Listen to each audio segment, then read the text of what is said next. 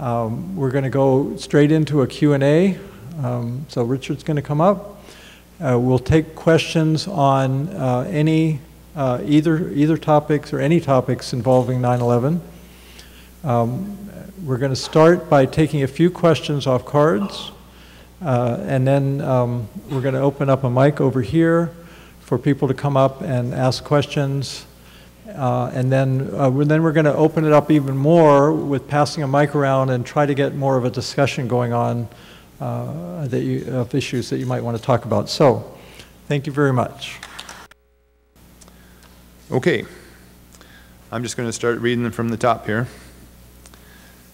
And either one of you, feel free. And lights on the stage, please. And microphone. Lights on the stage. The firefighters and other witnesses of the explosions, where are they now? Are they willing to come forward again and testify to the American public?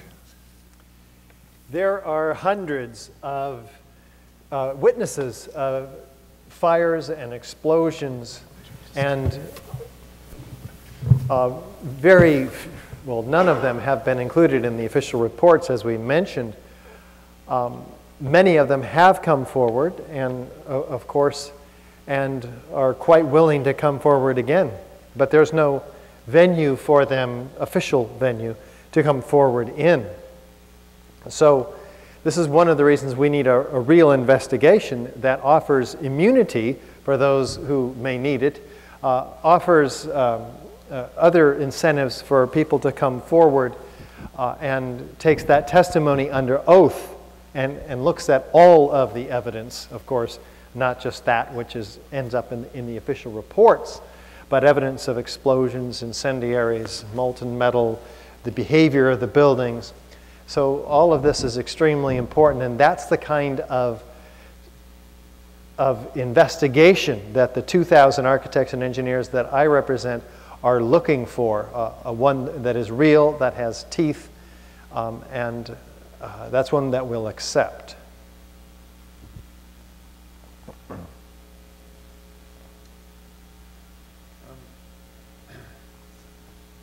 So I guess this is in response to what we've seen today. So what? What can change? How? Tough one. Everything. We live in a post-9/11 world. That's been said many times. It's obviously clear. We have this endless war on terror, so to speak, or so named, that we were promised by Dick Cheney would last our lifetime, and so far, so bad.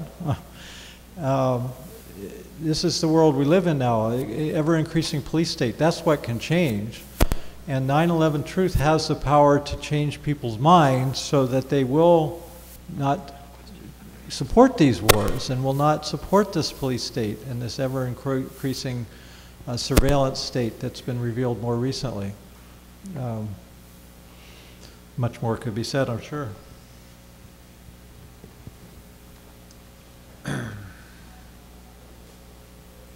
If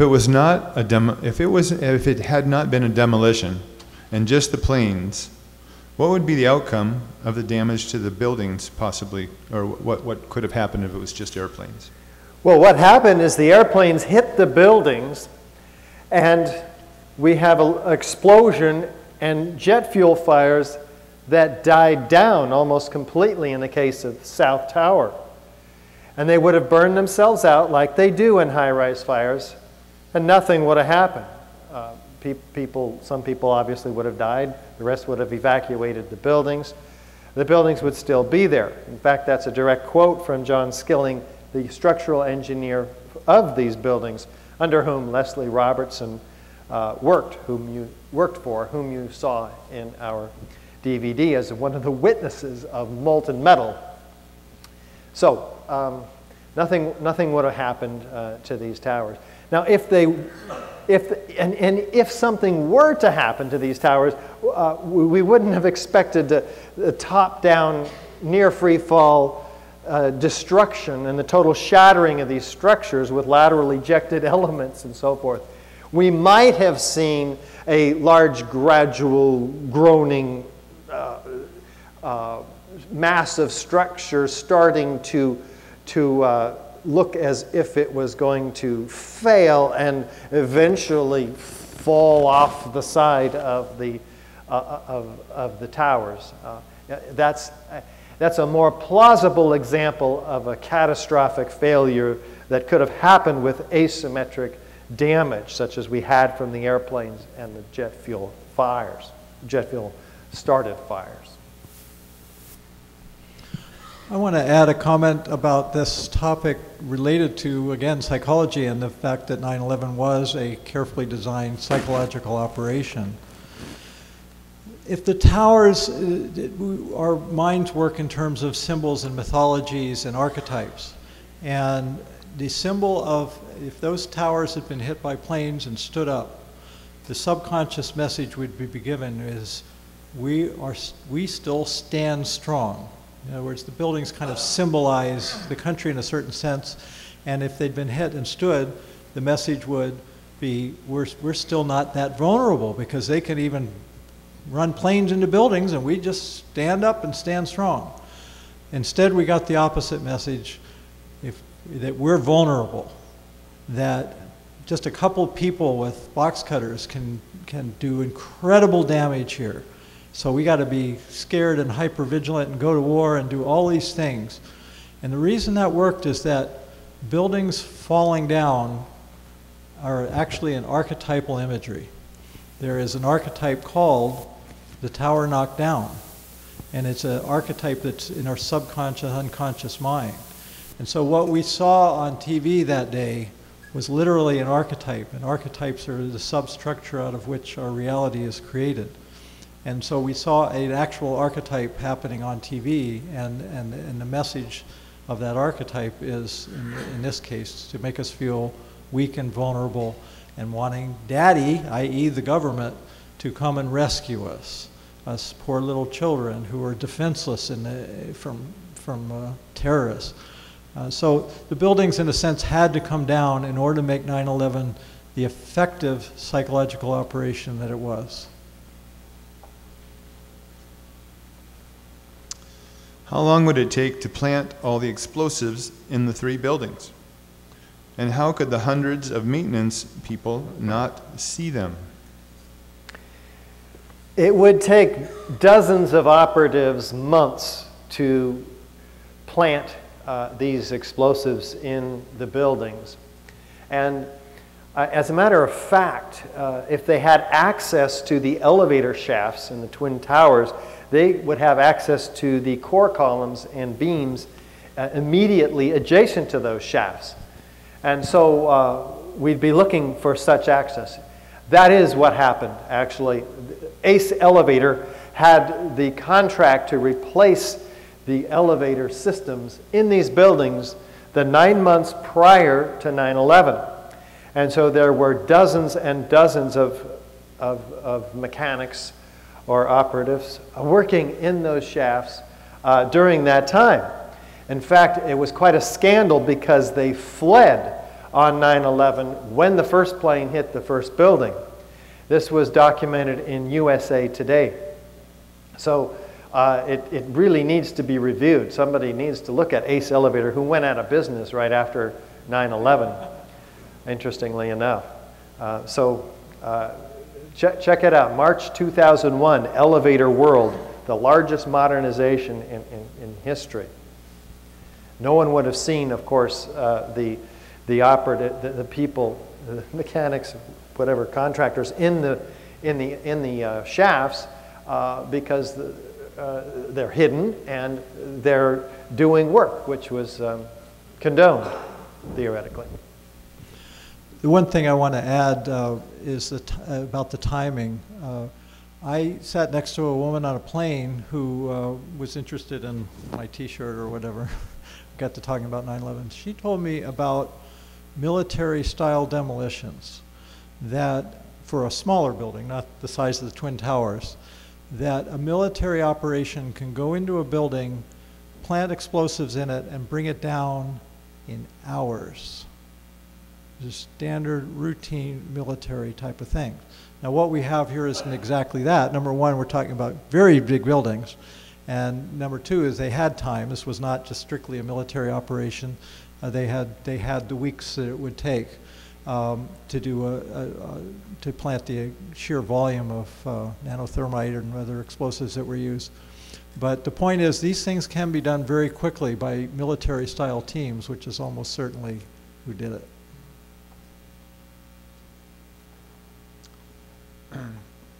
Please explain thermite use in electrical construction practices. Your view of the traces that were found. I don't know about electrical contracting or engineering. It's not. Thermite is an incendiary used by the military to cut through steel like a hot knife through butter. It's made by putting aluminum and iron oxide, which is rust, powders together and igniting it at a very high temperature, and then it produces these 4,500 degree molten issuance of molten iron. So it's not used, well, its early use began when they welded railroad ties together in the railroad industry.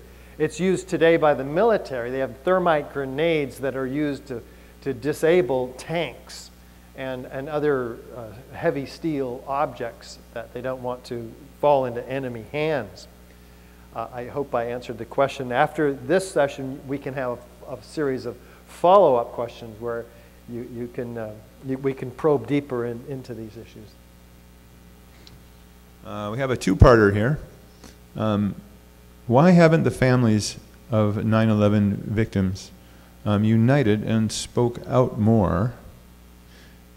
And is it true outspoken witnesses have died or become missing?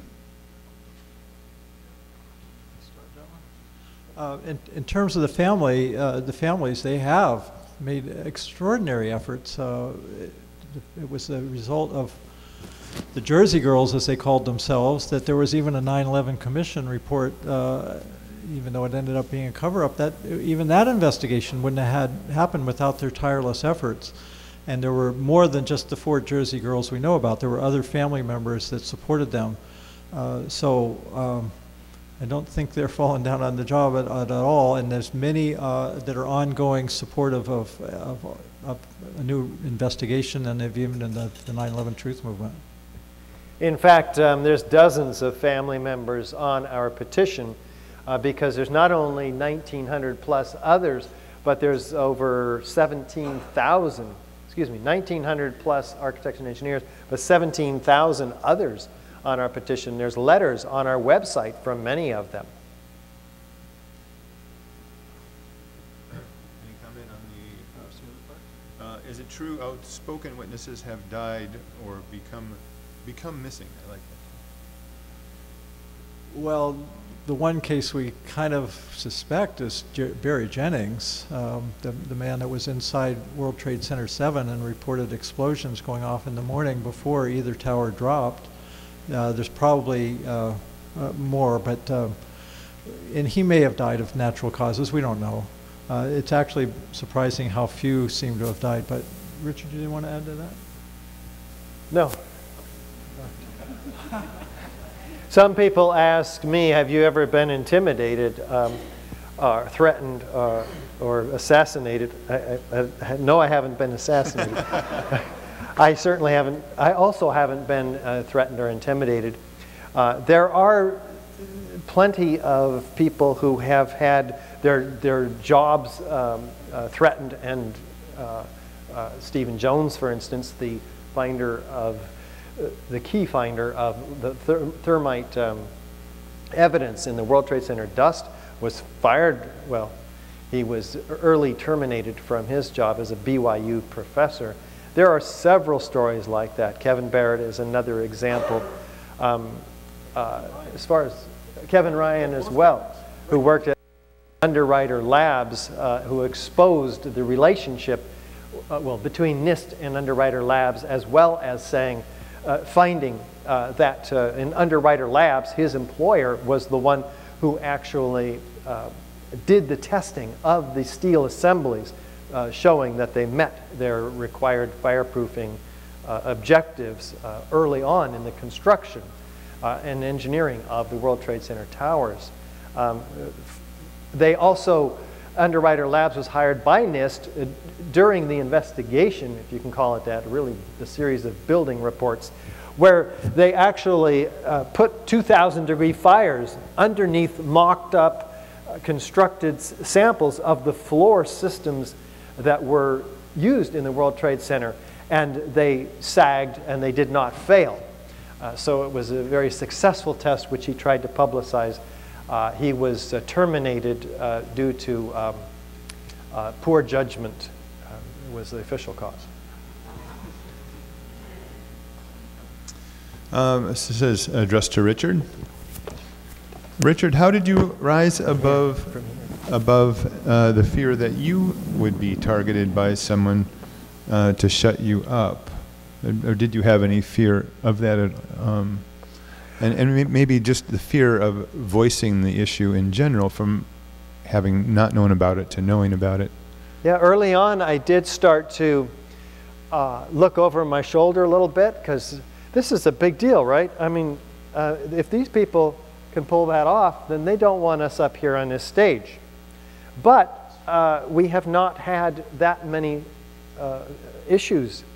I haven't had any issues. So I've learned to, A, not worry about it anymore, but B, continue to do what I'm doing no matter what happens, because I would rather die speaking the truth than live in a police state. And that's where we're heading.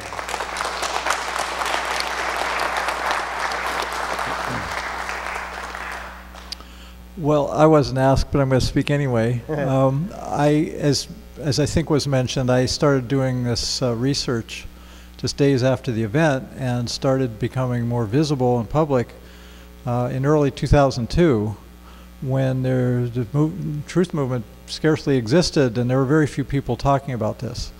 And of course there was some fear and trepidation about, you know, when's the FBI going to be coming up and questioning me or whatever.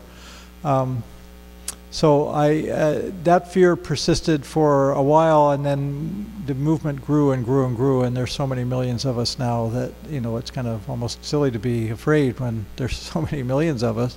But in any event, the way I handled that fear was to go to the philosophy that I have been studying and working with for many decades, which is, I believe we create our own reality, that we are empowered people, and that we're not ultimately victims of anything. And therefore, if I truly believed that, which was obviously challenged by getting involved with this work, then if something bad would happen to me, it's because I would create that. And why would I create that? Which is the question that you have to ask if you're going to work with that kind of philosophy. And so I had to do some real inner work in terms of looking at, okay, you know, how much do I really believe this? Because here I am taking on a job role, which was, and this of course during the early days of the Bush administration, it was right after the Patriot Act had been passed. We didn't know what that meant or what the implications of it was. And so I kind of, you know, it was a real test of my own belief in that I create my own reality, and that if anything bad were to happen, that would be my responsibility. And part of the philosophy is understanding how that works. Well, that's another whole big subject. But bottom line is nothing's happened of any adverse nature whatsoever. How much collaboration do you two do with firefighters for 9/11 Truth and airline pilots for 9/11 Truth? And I just want to comment, if you ever Google for 9/11 Truth, you will find a lot of professional organizations that are very serious about this. So, how much collaboration? Yeah, there are dozens. In fact, Eric Lawyer, the founder of Firefighters for 9/11 Truth, and myself, on behalf of Architects and Engineers for 9/11 Truth, had a dual presentation where he covered the massive amount of evidence that firefighters would be particularly interested in and were involved in. And myself, from the building professional side, This is a DVD we're still working on that is expected to be out hopefully next year. It's gotten quite a delay. But it's a great presentation, and it's just too bad that we can't bring Eric Lawyer all over the country, because his presentation style, which by the way you can get about 10 minutes of in the DVD called the San Francisco Press Conference, which is on our table outside. Eric Lawyer, David Ray Griffin, Stephen Jones, and myself, when we reached 1,000 architects and engineers, gave a really startling, powerful press conference, which summarizes this evidence from all of those parties very, very well. But we do collaborate quite often with firefighters. Pilots, not so much, because I'm a building professional, and the planes are a quote, irrelevant part of our work, because we want to show how the buildings came down. And there's so much controversy around whether planes hit the buildings, what kind of planes hit the buildings, what their effect was. It's just a distraction from the controlled demolition, the explosions in the buildings. So we stay focused on that. The pilots for 9/11 Truth have looked at all 4 planes also, 2 of which had nothing to do with the Twin Towers, where we're focused. We do shy away from the Pentagon at Architects and Engineers for 9/11 Truth, even though it is a building, because there's so much controversy, again, about whether a plane did or didn't hit it, and actually a lot of argument about the evidence there. What we all agree on relative to the Pentagon is that nothing should have hit that building, most highly defended building in the world, and that there's plenty, dozens and dozens of very high-res photos that the Pentagon has that would show exactly what did or didn't hit it. I'm going to just read one more off the card, and then anyone who would like to come up and approach the microphone over here, you feel free to come up and ask a question. The other question off the card is, what is a good source of information for the ties between CIA and corporate media? Operation Mockingbird. Short answer. Yeah, please come up now. Start lighting up at the mic. Yeah, Google Operation Mockingbird. I gave just the briefest description of that in my presentation. There's lots more showing conclusively that Operation Mockingbird was a CIA operation, and its purpose was to gain more control of the media. They already had quite a bit before that, but they ramped that up big time. Now, Marcella has a microphone as well. How do we want to? We're going to start with this one. Just hold off for a while? Okay, so stand by, Marcella. Hi. Well, this on? No. Hi. I'll trade you. Well, how about this one? Yeah. Is this, yeah, okay. This would suggest to me that, thank you guys for coming this afternoon. It's been really, really good. Thank you very much.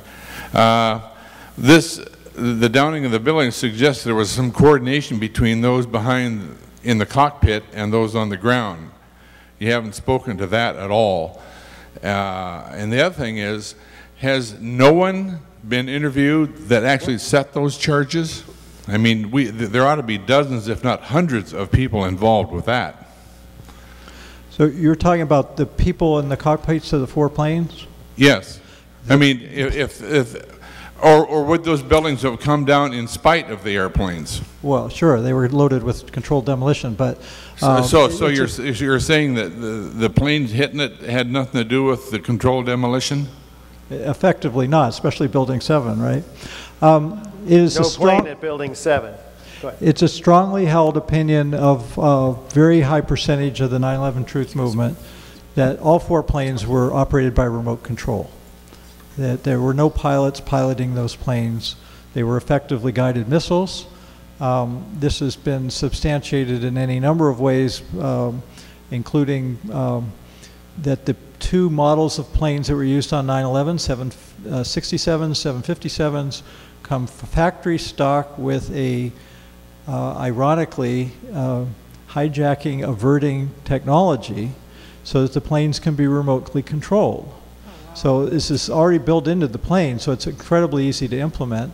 And in fact, one of the reasons we know that is that Andreas von Bülow from Germany described to us how when Lufthansa took delivery of these planes years ago, and the pilots found out that they did have this feature allowing the pilots to lose control of their planes and it to be remote guided, they didn't like that, and they refused to allow that feature in those planes, and they were removed from German Lufthansa planes. When was this, Ken? This was, I think, in the 90s, I'm not sure. But in any event, the planes were almost certainly remote controlled. A, it's easy to do. B, it assures that the operation is going to be pulled off. One of the approaches I've taken, take a little side trip here, to answering questions like this is, as a systems engineer, I look at the 9/11 operation as if it was handed to me as a project. Okay, we want to do this thing. We want to terrorize the American people. We're going to bring these buildings down. We're going to use planes as the excuse. We're going to have these patsies set up as the alleged hijackers. Go engineer this. And as an engineer, you want to make sure, especially in something like this where it's a one-shot deal and it has to work perfectly the first and only time, that it is as reliable as it possibly can be. So you simplify it, you do it in the easiest, most elegant manner possible, and you make sure that every aspect of it is going to work. And the idea of any humans flying those planes when they're on a suicide mission, that's a wild card. It would never be considered in an operation like this. Instead, you do something you know can work and can even be done without a human hand on it, which is you remote guide them using any combination of technologies, including GPS, which is, again, I talked to a pilot who said, yeah, you can just plug in the coordinates of where you want the plane to go. He flew 757s, by the way. Put in the exact coordinates where you want that plane to go. The plane will fly itself using GPS as guidance to anywhere on the planet within a few feet. Now that's reliable, and that's what was used. I have zero doubt of it, because you wouldn't possibly leave it up to human error. So the pilots were irrelevant. We don't know exactly what happened. Everyone on the plane, they could have just depressurized the plane and everybody would have died, and then there would have been no objections. But the planes were remote controlled. Especially pilots like Hani Hanjour, who failed Cessna flying school, who was, as we're told, the pilot who flew the airplane that was allegedly hitting the Pentagon, around the Pentagon, diving 6,000 feet in 3 minutes in a 270-degree corkscrew, which most pilots say they couldn't even manage in an airliner like that. Can you step up to the microphone, please? Come on. You can follow up. Yeah. Well, okay. I was just going to add my second. My second question was, has there been no one that's been interviewed that had a hand in setting those charges? No. And they wouldn't. I mean, basically what you're talking about is a secret team, as Fletcher Prouty identified these kinds of operations. Fletcher Prouty is one of the ex-CIA officials that helped us unravel the Kennedy assassination, and he wrote extensively on this idea of secret teams, which he used to run. And that these teams are assembled, they're given a job to do, they do the job, they're disassembled, they disappear. But more importantly is, who are these people that would do something like this? I already discussed this idea of psychopaths. People that are so ruthless and so lacking in remorse, they're willing to knowingly participate in mass murder. So that's part of the answer to the question. Another part of the answer is, in the hierarchies of the military and of the Secret Service, and I'm not talking about just this country, I'm talking about other countries as well. In order to advance past certain levels, you have to pass certain sort of tests that show what kind of person you are. And the only people that get to the highest levels and are used in teams doing something as ruthless as 9/11 are the psychopaths, the that are willing to do anything because they lack remorse. And those are the people, and they're not going to come forth because of who they are. They're perfectly content with what happened. They probably got paid either extraordinary amounts of money and or they were murdered thereafter. They're not going to come forth. Thank you. I'm actually setting my alarm because I have to leave, and I'm sorry I can't stay here. But I would like to thank both of you and all the other people that made this event possible. And I thought before I go, I could offer a couple resources that have been useful to me from up north in Seattle, where I come from. Please, introduce yourself too, please. Okay. My name is Bert Sachs. I'm no relation to Goldman Sachs. Let's establish that right away. And, well, up there I have a certain notoriety for having gone to Iraq 9 times during the sanctions period. And so I was involved in a difficult issue, and what Ken said earlier about deciding what you both said, what kind of world you want to live in, and acting accordingly is what I discovered when I decided I should try and get myself prosecuted by the federal government for going to Iraq to bring medicines there. Because I thought, can this be legal? Can we be killing hundreds of thousands of children there? Sorry, my alarm's gone off. Well, this will keep things quick. And it really was very good, the outcome of that, even though I remember lying in bed thinking, do I know what I'm doing? Of course, this is off topic, but it's kind of interesting because after I got fined $10,000 for going to Iraq and went to DC to announce why I wouldn't pay the fine, the Seattle Hearst paper, the PI, did a great front page story. Lawyers came to me and said, would I like pro bono advice? We sued the federal government. It got on Amy Goodman's Democracy Now! And some other local, the Seattle Times, the more conservative paper, the editorial writer did a very good repeated story about it. So I would second the principle that decide what kind of world you want and then act accordingly and act with as much conscience. And besides that, it changes you inside and you become less fearful and you become you have more integrity. So, okay, now a couple of resources I can offer people. Can I make just one comment supporting what you're saying?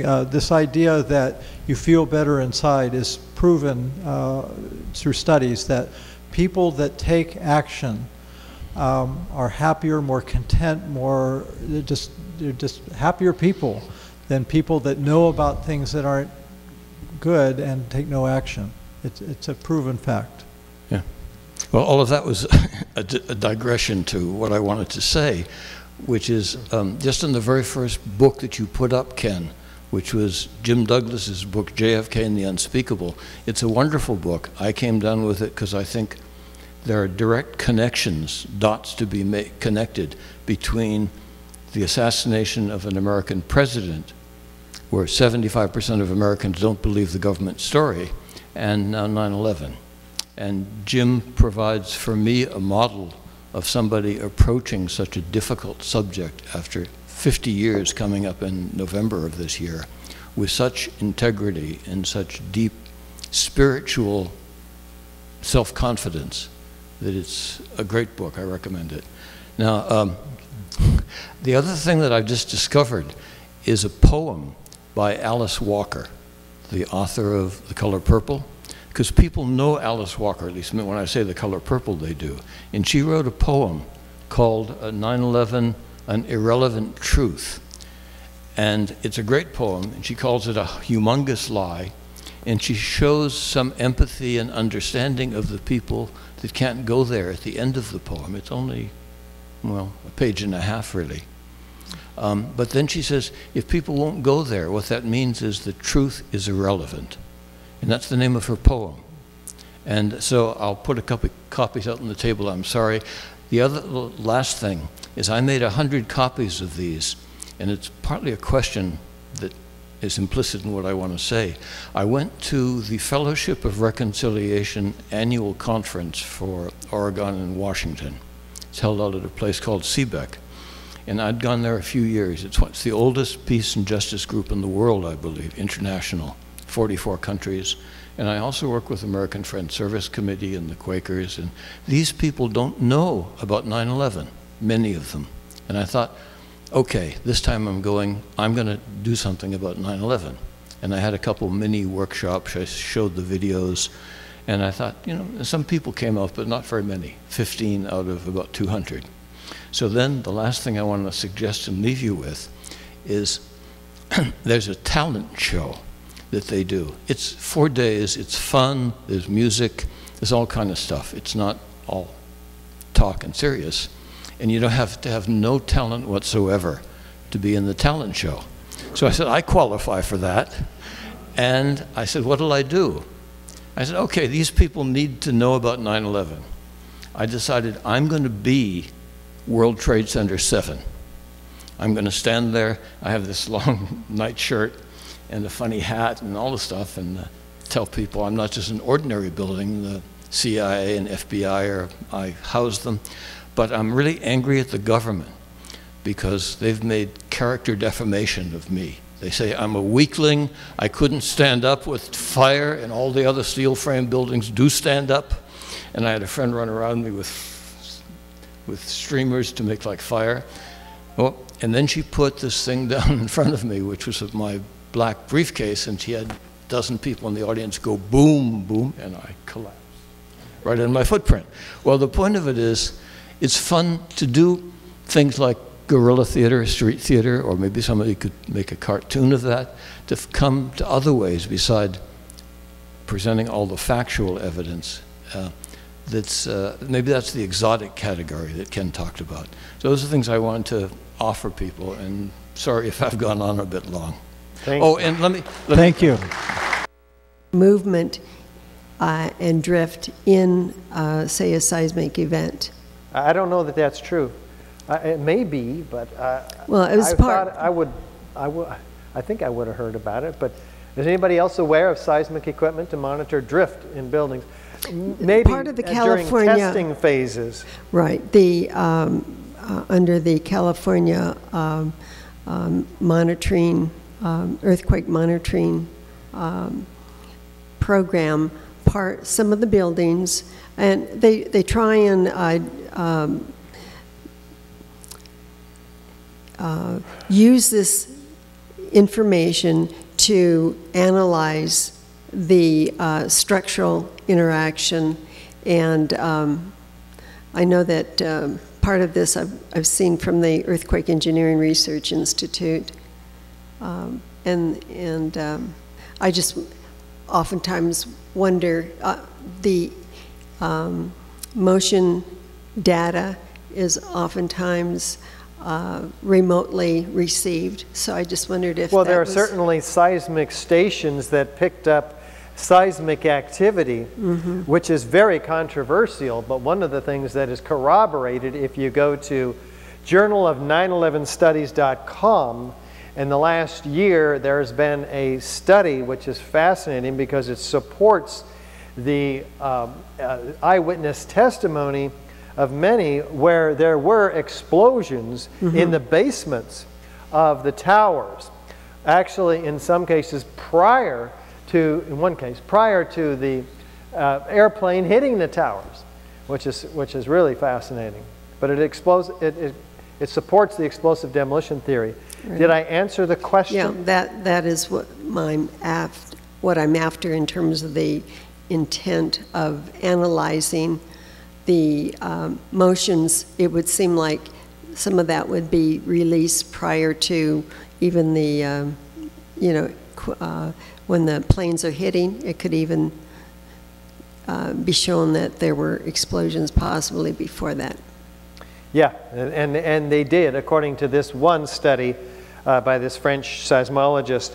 There's other studies that seem to be used to support other theories, such as that it wasn't controlled demolitions. There's a lot of controversy, which is one of the reasons I don't even talk about it, because you almost need to be a seismologist to have anything intelligent to say about it or to understand it. I'm not a seismologist, And actually, you don't even need to be an architect or engineer to see that these buildings are being blown up. So we use common sense. Thank you. Thanks. Mr. Gage, Mr. Jenkins, thanks for doing this. I think it's actually kind of heroic, actually, not to be cheesy, but it is, because you set yourself up for disaster by getting the truth out. I know I've lost friends and relatives as a result of waking up. Here's my thing. You push Noam Chomsky's material. I was forced to read it in Chico State journalism school. Noam Chomsky, not 911 truth. Kind of wrecks my whole paradigm of Mr. Smart Guy Noam Chomsky that I was forced to have to do papers on. Whistleblowers like Julian Assange, who I think is a limited operations CIA, NSA shill along with Snowden. Assange is also not into 911 truth. Of course, he says that well, we already give out so much information, and we're already giving you the world on a platter here. We're giving you all this information. Don't worry about this crazy 911 stuff, like Assange said. So Assange and Noam Chomsky, not down with 911 truth. How do you deal with their cognitive dissonance, or are they just shills? What do you say? In terms of Noam Chomsky, of course, you're correct. He doesn't endorse. He has said publicly that we need new investigation into 9/11. So that's a step. He's one of many that are sometimes labeled left gatekeepers, various terms, who do not support the 9/11 truth movement other than the limited thing of saying, yes, we need a new investigation. Well, that is our ultimate request. So. That's a good step. But nonetheless, Noam Chomsky also believes that the Kennedy assassination is the official story. So what's with that? I mean, the point is he has a worldview. That's what it ultimately comes down to. That's really my answer. He has a worldview that these kinds of conspiracies simply don't happen. It does seem odd. It seems strange to those of us that are looking at it differently, but the point is there's more than a few people like him, and just the fact that he's public and he's been so outspoken about so many things does not in any way insulate him from having that same worldview that takes you part way down the rabbit hole, but not all the way down. There's something increasingly disturbing the further you go down the rabbit hole. And not everybody has the courage or whatever it takes to go there. And it's regrettable. It's definitely not in our favor, but it's part of the world. And as long as they at least say, yes, we need a new investigation, I'm willing to give them a pass because, look, there's a lot of people like him. And then the other person you mentioned, Assange, I don't actually agree with you that he's some kind of an operative.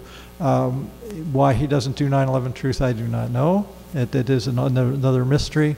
It could possibly be something related to worldview, or it could be that he does know and he's choosing for some strategic reasons to say otherwise. I don't know, and none of us know. But I personally don't think anybody that puts their ass so far on the line as Snowden and Assange do are operatives, because their lives are profoundly impacted in a very negative way. And I'm sorry, if you're an operative, you don't sign on to something saying, hey, I'm going to ruin my life and become, this controversial figure. I don't think it works that way. I think they're a little more clever than that. And I think Snowden in particular is pretty much just what you see is really what he is. My opinion, you asked. Next question. Thank you for an excellent presentation. When I got the email about this event, I was thinking, oh my God, should I go, or is this all over again? But I'm really glad that I came. I'm happy that you all have made a great presentation. So now my question is this. Given what you have mentioned about the hidden powers and the people who control the scenes behind the scenes, like the CIA and all the powerful people. Do you think if we manage to get another investigation going on 9/11, what makes us think that we will have the truth the second time around? And also, suppose magically you were to become president and you were to become attorney general, and you all had all the power and money, do you think once you get into that position, the powers that be, the so-called shadow powers, will they stop you all from doing what you want to do and what all of us want to do? We certainly believe that, I believe that the official report is total BS. We need the truth, but is it possible? Well, those are two very good questions. On the first one about a new investigation, obviously it can't be done by the government. They did that. We know how that'll turn out. It has to be done some other way, and we don't know exactly how and what way that might happen. We just know that it has to happen, and we're pushing for it. It could happen internationally, in the sense of getting something like the World Court or something like that involved. But the key issue Richard mentioned is it's got to have teeth. It's got to be able to do something about it, because there's been independent things that happened that didn't have teeth, that didn't really accomplish much, particularly in light, again, of the corporate media who won't report on things like this. So it has to be something new and different. Now, there are people in this 9/11 Truth movement who support the model of South Africa and Truth and Reconciliation models as possibly the only way to get any kind of investigation where we're going to get anywhere near the truth on an official level in terms of that. And there's resistance to that. People that look at that model say, there's no way I want the perpetrators of this to essentially get off without being severely punished, and the Truth and Reconciliation model does not support that. From my own point of view, it's a question of practicality. It's not that I'm enthusiastic about the perp, so to speak, getting off, but rather that when you're dealing with things this massive that involve changes in people's worldview and changing systems on a fundamental level, when you have crimes of the magnitude of 9/11 or apartheid in South Africa, it may well be, and it is my belief, that the Truth and Reconciliation model is the only one that can possibly work.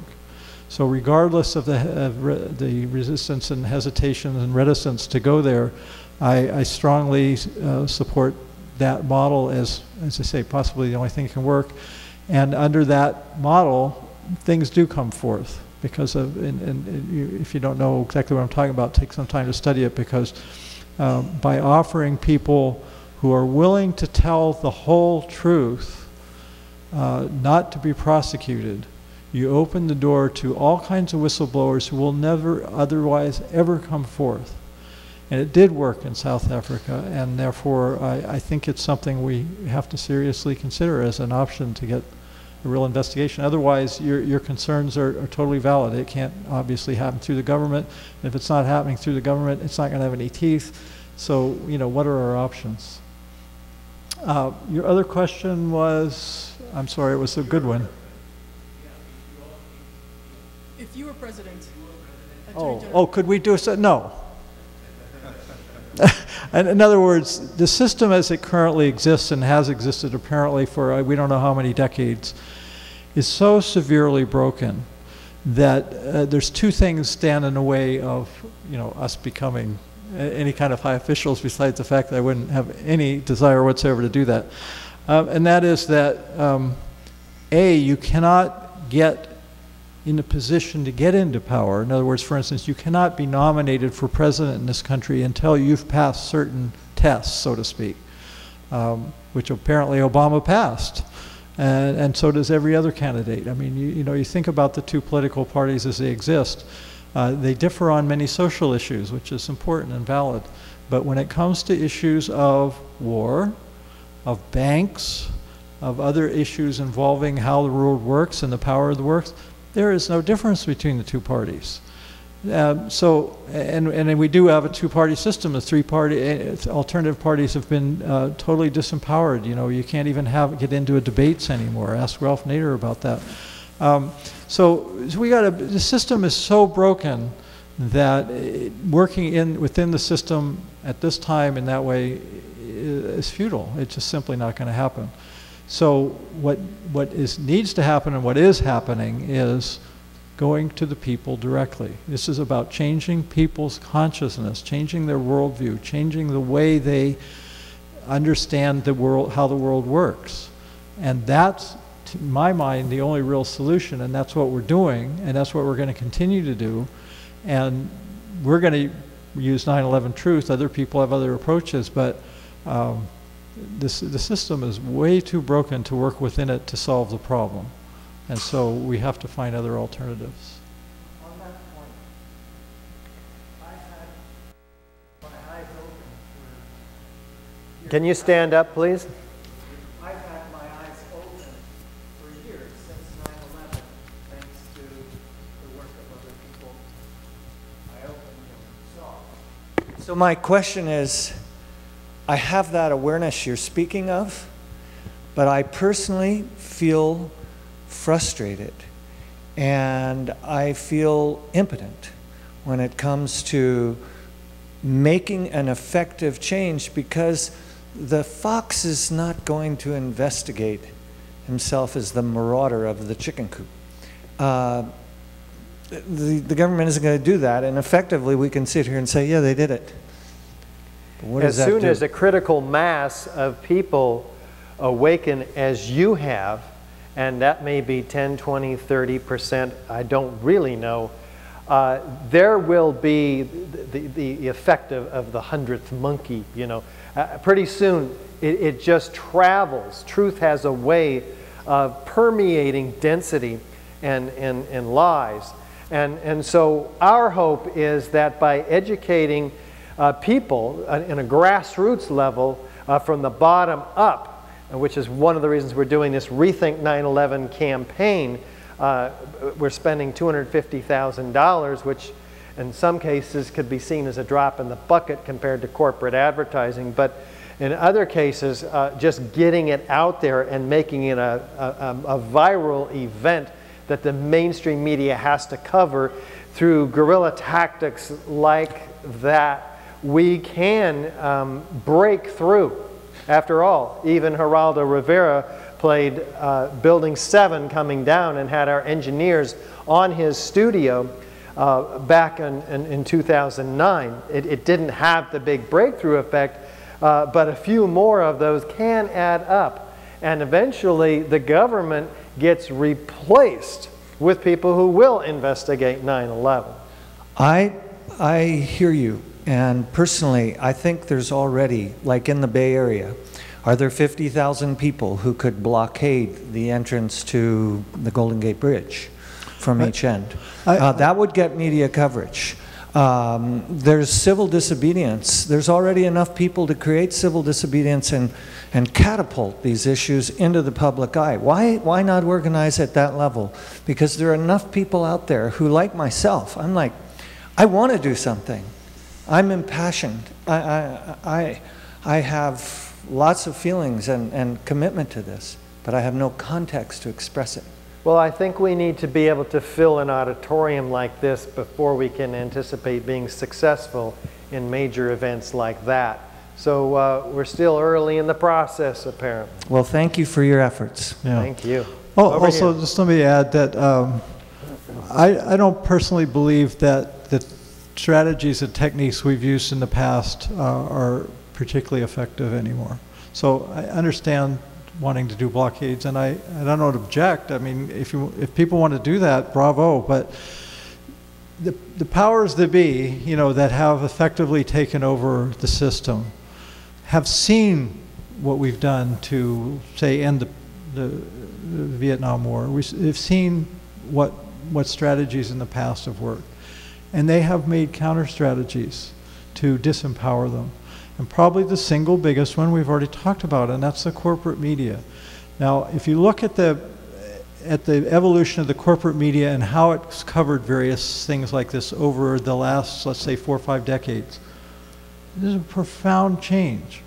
During the Vietnam War, there was television coverage of the Vietnam War that was so disturbing to the American people that that's one of the major reasons that war, the demand for that war, the tipping point that Richard referred to, happened because it was, people were seeing it on their televisions.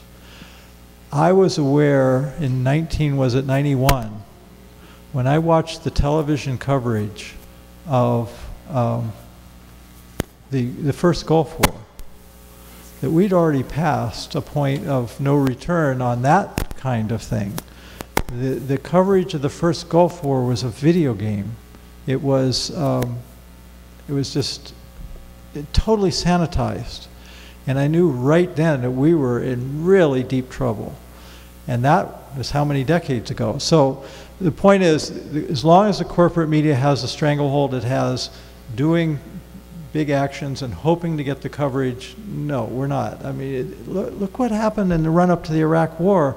There were literally millions of people in the street all over the world, and corporate media barely covered it. We live in a different world. It's a different game. We got to play, come up with different solutions, and ground-up grassroots is the best thing we have to work with.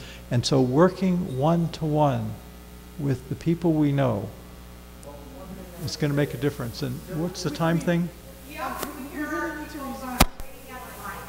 they're really waiting. Go ahead. Hi, Richard. I have a couple questions. Can't hear you. Oh, closer to the mic. Maybe it isn't working. Closer to the mic, please. Okay. Richard, I have a couple questions for you. First, I wonder if you could fill us in a little bit more about this bizarre completeness of destruction in all 3 World Trade Center buildings. I mean, were there were no file cabinets or toilets and things like that that were discovered afterward, the mechanism for that? And the other would be what you think the tremendous... Let's take one question at a time. Okay. What's fascinating, and it's true, they found one file cabinet out of tens of thousands of steel file cabinets, and it was in the basement. And you could pick it up with your pinky. It was a little piece of a file cabinet with file folder edges on it. Why?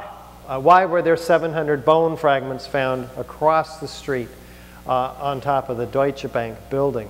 Why are there no toilets found? And the air conditioner condensers the electrical transformers, of which there were dozens of huge multi-ton units, they are not found either. So the place was so well packed, apparently, with some form of explosives that these components and these floor systems are completely pulverized. It's clearly not due to fire. We need a real investigation as to find out the exact mechanism. What we have evidence for is nanothermite, thermite, and visual evidence of high explosives. Yeah, that was part of my question. The demolitions of buildings 1 and 2 look quite different than building 7. So it's kind of part B of that question. Was there similar complete internal destruction?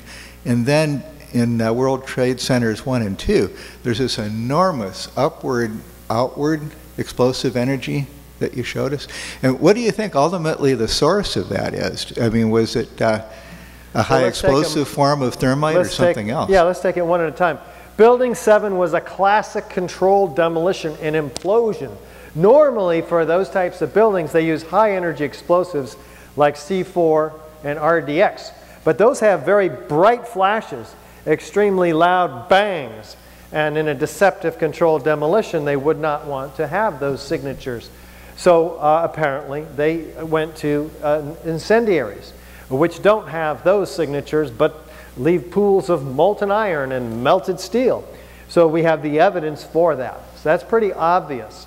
So in the case of the towers, it's much more explosive after the first 4 seconds when the upper part really drops suddenly, symmetrically almost, straight down in the case of the North Tower.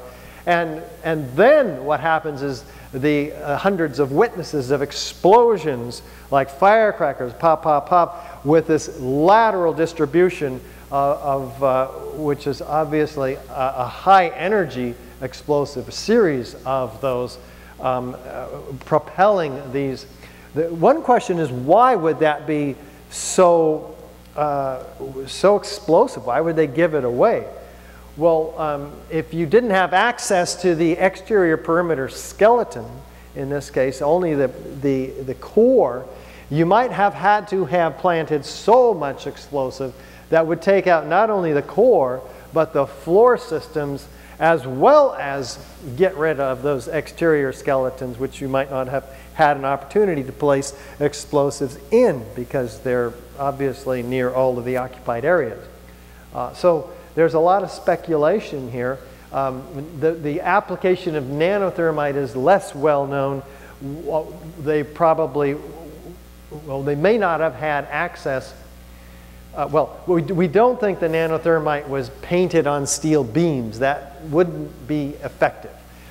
It probably was painted on the bottoms of the steel decking on the floors. There were fireproofing retrofits, for instance, in the floors immediately above and below the point of jet plane impacts in each of the buildings, which is very well documented by Kevin Ryan in one of his essays on journalof911studies.com.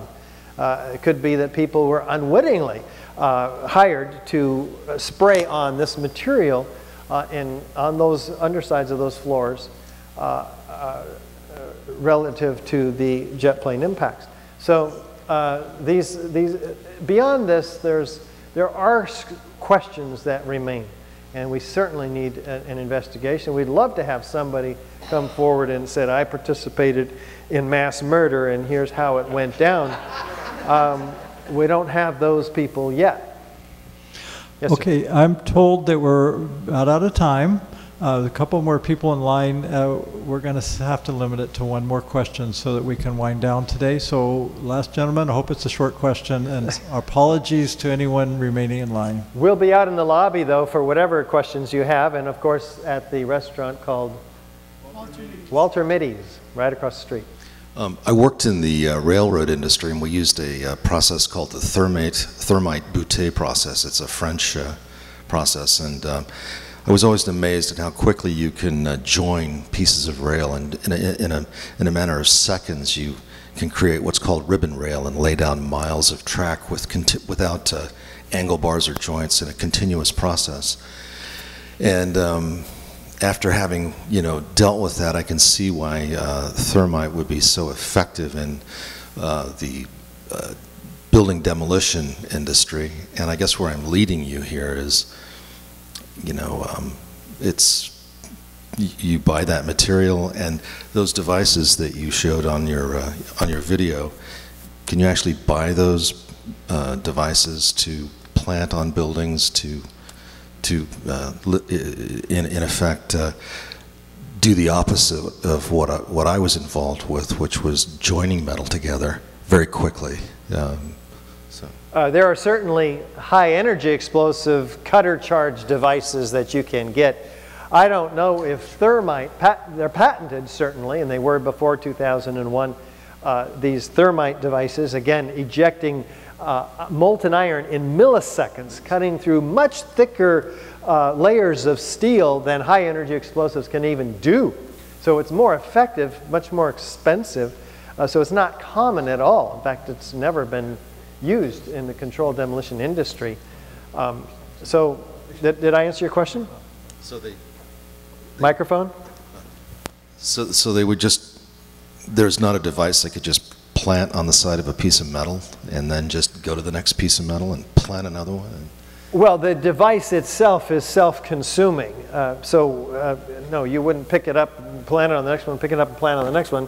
We're talking about thousands of cutter charges that are destroyed in this operation, that are extremely expensive, that, by the way, don't have miles and miles of wire that would have been seen by witnesses. These are probably very high-tech, remotely detonated, computer-controlled devices.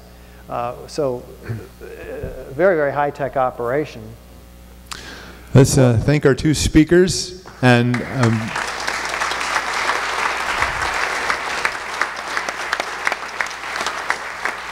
thank you all very much for the courage that it takes to come out and look at these things.